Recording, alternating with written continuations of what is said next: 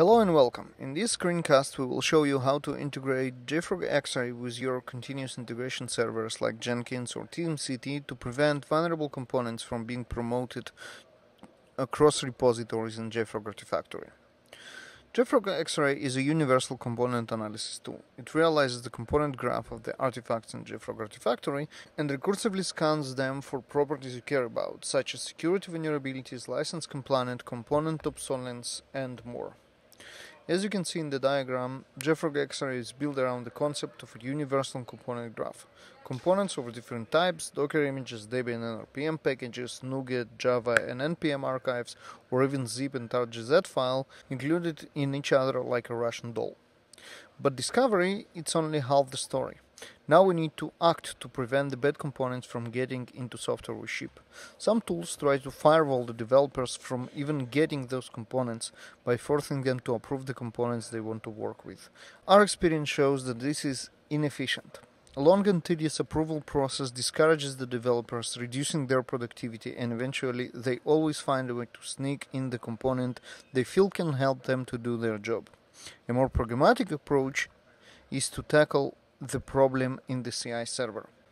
And that's a win-win. From one side, the process is not standing in the way of developers' creativity and allows them to use whatever components they feel necessary. From the other, if the builds are as often as they should be, the remediation is frequent enough from preventing a lot of work to be done around the vulnerable component. This is where the Xray integration with the CI server comes to the rescue. Xray helps you to identify and act upon the discovery of vulnerable component. First, the developer adds a new component. Regardless of the component's quality, it is resolved and the developer can use it without interruption. Remember, don't stay in the developer's way. If the developer uses JFrog plugin for their IDE, they will be warned about these component issues like vulnerabilities and license compliant and might choose some safer alternatives. If the plugin is not used or the developer chooses to continue developing using this component regardless of the warnings, soon enough they will commit their code to the source control system. CI servers like Jenkins or TeamCity check out the code and builds it. After the build is complete, the components are deployed to Artifactory. Xray kicks in and scans the component, reporting the results back to the CI server. The CI server then acts accordingly, failing the build if one of the components is vulnerable, or letting it complete, allowing promoting the components to a clean repository in Artifactory. After the promotion is complete, the build is successfully finished and the cleared components are now in clean repository in Artifactory, available for next steps in the pipeline. So let's get to business. We will use Jenkins as our CI server, but before we fire up a build, let's set up our first watch in Xray.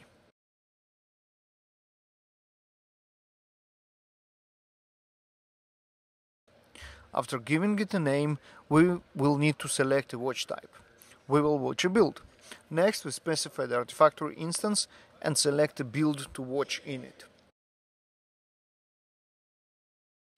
Adding a description is helpful. Next, we can filter the files to be scanned using different parameters. We want to scan all the files. Also, we can specify a minimum severity to watch for. Again, we want them all. Now let's add an action. You can choose between sending an email, triggering a webhook, which basically means call the REST API of any system, or enable CI integration. That's our pick.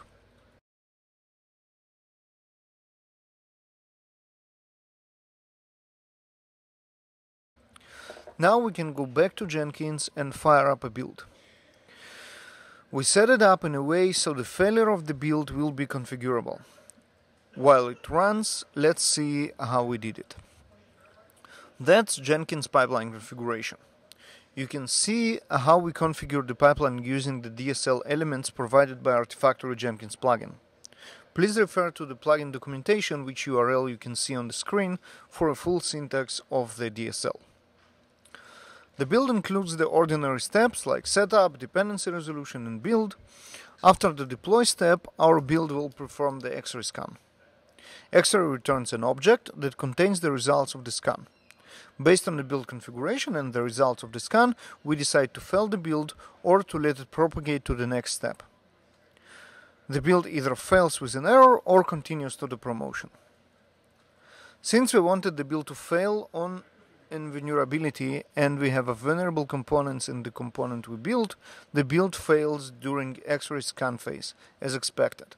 Examining the logs show the details of the scan and the resolution. Promotion was skipped and the build failed.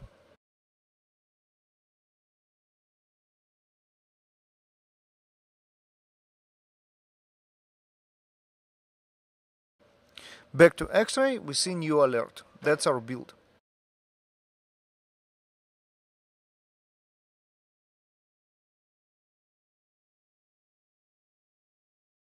The component screen has our failed build on top,